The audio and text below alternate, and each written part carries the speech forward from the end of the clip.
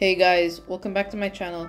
You might notice that I don't have my usual captions on the screen, so this is a kind of voice reveal, but my main focus for today is to make a video on the differences between Neon Tetras and Cardinal Tetras, the differences between them, and my opinion on which one you should consider buying.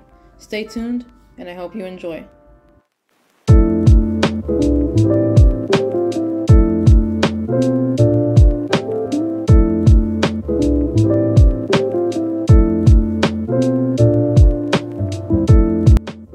So here are some quick facts about Neon Tetras and Cardinal Tetras.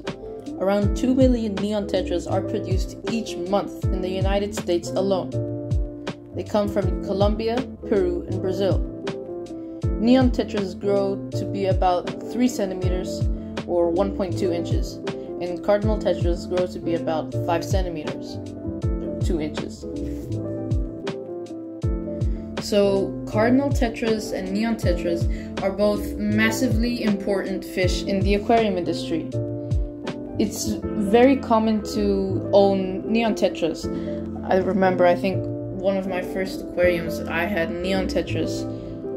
And I know a lot of people had Neon Tetras as their first fish. And you know, when you walk into an aquarium store, it's very common to see your betta fish, your guppies, and your Neon Tetras.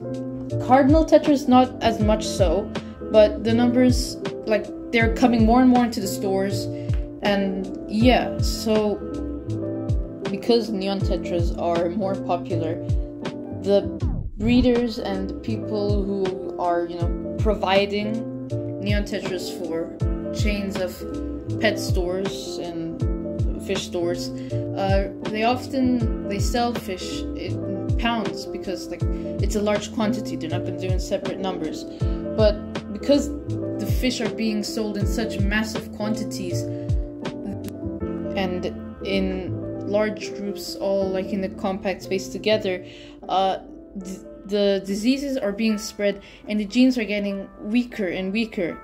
And this is why a lot of people now like to buy Cardinal Tetras more, because obviously they're not as common, and these genes are not getting weakened, and you can help prevent this. So what are the differences between Neon Tetras and Cardinal Tetras?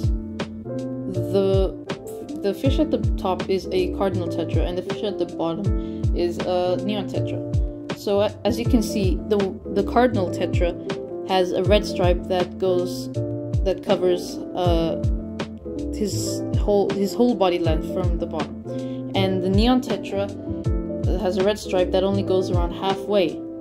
So that is one difference that you can spot, and another one is that Cardinal Tetras are slightly larger than Neon Tetras.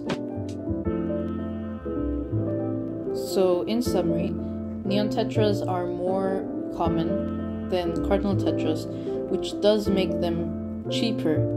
But I think that if possible, you should go and buy the Cardinal Tetra.